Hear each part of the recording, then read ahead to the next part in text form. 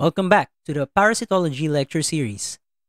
The topic for today is liver flukes.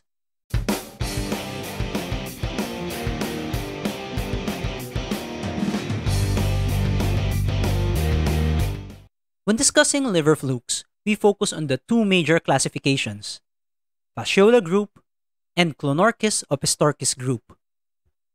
Liver flukes are found worldwide, especially in regions where sheep and cattle are raised. Over the years, liver fluke infections have been increasing, partly due to changing agricultural practices and global trade. The first group of liver flukes is the Fasciola group, which includes Fasciola hepatica and Fasciola gigantica. Fasciola hepatica is also known as the sheep liver fluke, while Fasciola gigantica is commonly referred to as the giant liver fluke. Liver flukes in this group are quite large compared to other flukes. They can grow up to 7 centimeters long and 1.5 centimeters wide. The adult fluke has a distinct cone-shaped head with prominent shoulders, which marks the anterior portion of the body. Fasciola hepatica is primarily seen in parts of Europe, the Middle East, and in the Andean region, while Fasciola gigantica is more commonly found in Africa, Asia, and other tropical regions. In Asia, Fasciola gigantica is found in China, Vietnam, Korea, India, and Thailand. Fascioliasis, the disease that is caused by Fasciola species, remains the most important helminth infection in cattle. However, human infections are becoming more prevalent, particularly in regions like South America and Asia, due to contaminated water and consumption of aquatic plants. Recent studies have also shown that climate change is affecting the geographic distribution of Fasciola, with warmer temperatures facilitating the spread of the parasite to newer regions. Infection occurs when humans ingest the infective stage, called the metacercariae, through the consumption of contaminated water plants.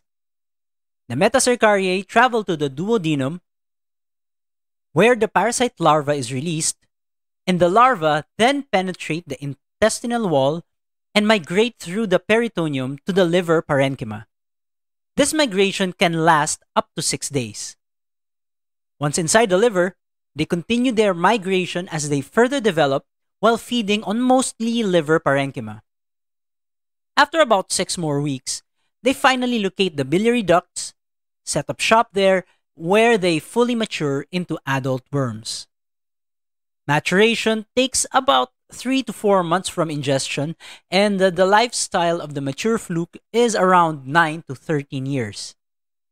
Once mature, adult Fasciola worms release unembryonated eggs into the biliary ducts, and the eggs are then excreted together with feces. The eggs then embryonate in fresh water, a process that takes around 9 to 15 days, and then the embryonated eggs hatch into miracidia, which seek out its first intermediate host, a typical freshwater pond snail. Studies have highlighted the role of different snail species in facilitating transmission, with Galba truncatula being the primary host in many regions, while new species such as Fussaria have been identified as playing a role in areas with changing environmental conditions. In the snail, the parasite undergoes several stages, such as the sporocyst, radia, and cercarial forms, before the mature cercaria is released. The cercaria swims in water, seeking its second intermediate host, freshwater plants, where it encysts as metacercaria and completes the life cycle. The most common freshwater plants associated with liver flukes include watercress in Western countries, water parsley in South Korea, and water bamboo, water caltrop, and morning glory in most endemic Asian countries. In addition to humans, Fasciola undergoes its complete life cycle in cattle, sheep, and sometimes camels. These herbivorous livestock are the primary definitive host of the parasite. Humans are considered accidental hosts since they typically do not play a significant role in the parasite's transmission cycle. Symptoms associated with fascioliasis can be divided into two major phases: the acute phase and the chronic phase. The acute phase of fascioliasis is characterized by the larval migration that was discussed earlier. Due to the invasive nature of the larvae as it penetrates through different tissues and feeds on the liver, the immune system responds strongly, leading to a variety of symptoms. These symptoms include vague abdominal pain, usually in the vicinity of the liver area, occasional diarrhea, nausea, and vomiting, fever, eosinophilia, and hepatomegaly. Eosinophilia is highly correlated with the acute migration phase, and a specific Fasciola antigen can be detected in the blood during this phase, aiding in early diagnosis. The triad of high fever, hepatomegaly, and eosinophilia is diagnostically significant in the acute phase of fascioliasis detection. The chronic phase of fascioliasis occurs once the parasite reaches the biliary tract and fully matures into an adult. In this phase, the adult fluke feeds and produces eggs but does not typically cause an intense immune response. Symptoms in the chronic phase can include intermittent biliary obstruction, inflammation in the biliary tract, fibrosis, which can potentially lead to cirrhosis, and gallstone formation or cholelithiasis in rare cases, as the worm or its eggs form the nidus for stone formation. Due to the blockage of the flow of bile into the gastrointestinal lumen, persons with chronic fascioliasis may also develop secondary malnutrition complications such as malabsorption of fats and amino acids due to incomplete esterification.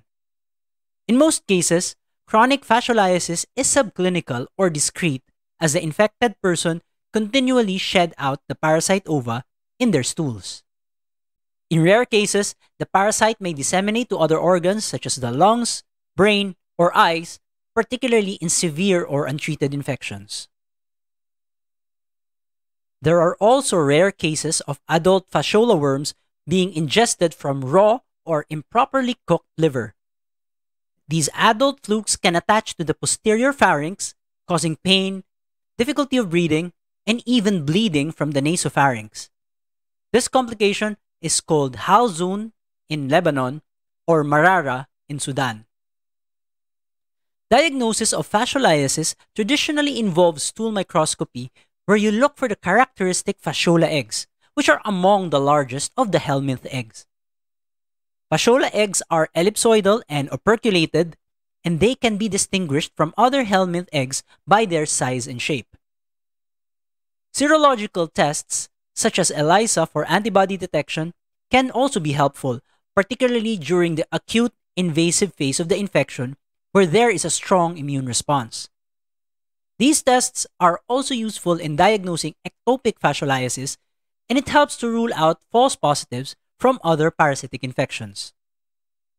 Emerging point-of-care tests for Fasciola antigens are also showing promise for field diagnosis, providing faster results than traditional stool microscopy.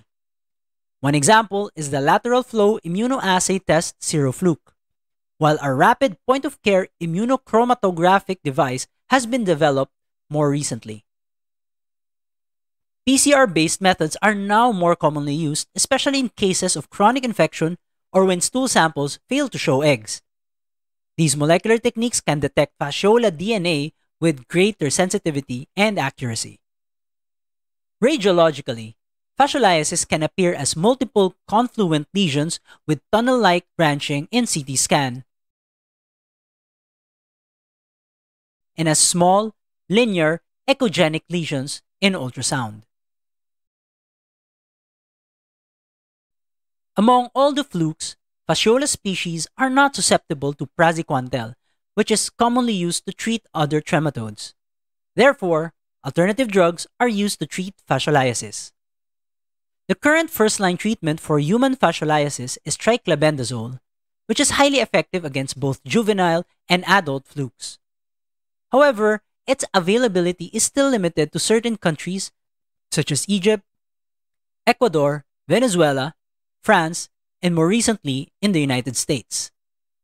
Triclabendazole resistance has been reported in some areas, particularly in livestock, which could potentially lead to resistance in human infections as well. Methionol is the second-line drug.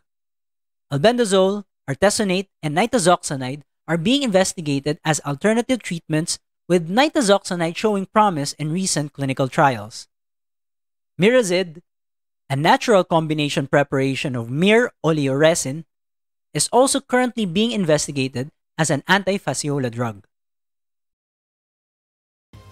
Prevention and control rely on basic public health strategies such as avoiding contaminated water, as metacercaria can sometimes be ingested from contaminated freshwater sources. Improve sanitation, proper washing and cooking of water plants, and food safety education, particularly for those who are handling food. The One Health initiative now emphasizes the importance of integrating veterinary health with human health in controlling fascioliasis. Veterinary preventive chemotherapy of cattle and sheep is a key measure in reducing human infections through prophylaxis and treatment of livestock. There are also ongoing efforts to develop a vaccine for Fasciola hepatica, with promising candidates under investigation in animal models. However, these are still in the preclinical phase, and there are still no human vaccines available at present. And that ends the lecture on the liver fluke, Fasciola. Thanks for watching.